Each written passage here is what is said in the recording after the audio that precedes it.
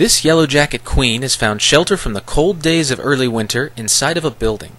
She must survive these cold winter months in order to start a new colony in the spring. This one is still groggy from the cold, so she rapidly beats her wings to warm up for flight.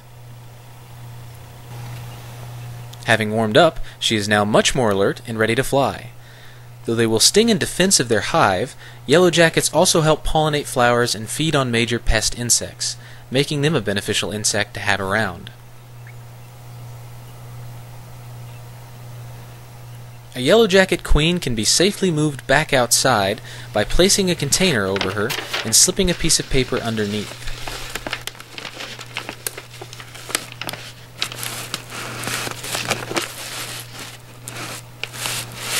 You can release her in a sheltered location near rotten logs or stumps to give her a better chance of finding a place to make it through the winter.